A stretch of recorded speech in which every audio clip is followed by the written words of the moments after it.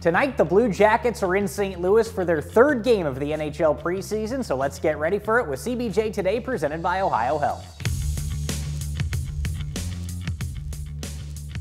So far, the Blue Jackets are 1-0-1 coming into this one off their first preseason win, a 4-3 overtime victory against the Pittsburgh Penguins a couple of nights ago at Nationwide Arena.